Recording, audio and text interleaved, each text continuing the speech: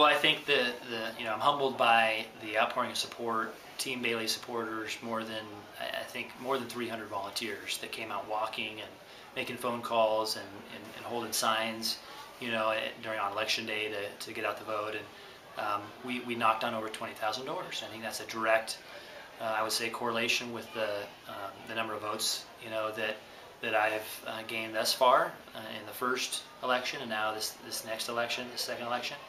And so I'm just proud of the effort that we put into this and the work we put into this campaign in every neighborhood and in every ward.